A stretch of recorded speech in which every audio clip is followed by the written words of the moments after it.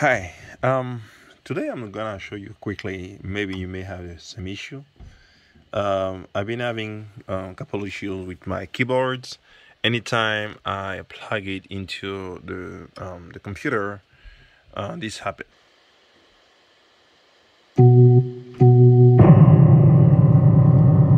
See that feedback?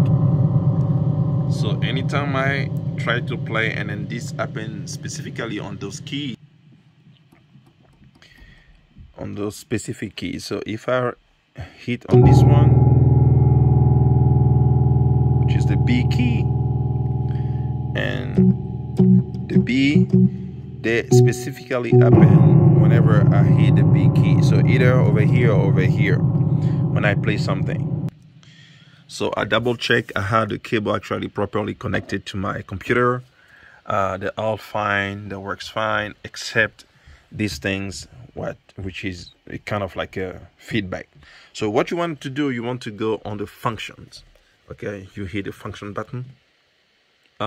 First and foremost, I have a PSR EW410. So you want to go to the functions. Okay, so once you get into the functions, you will have diverse menus. Okay, so you want to navigate until you find a menu called Kbdout. Okay, so let's see if we can find it. Okay, so that's not that. That's loop back on. That's you want to leave it on. That's not what causing the issue. So you go to find. There you go, Kbdout. So see.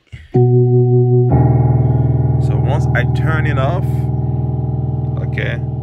Once I switch it off, now I can hit, and then my computer doesn't bring any feedback. So I have no more feedback from the computer.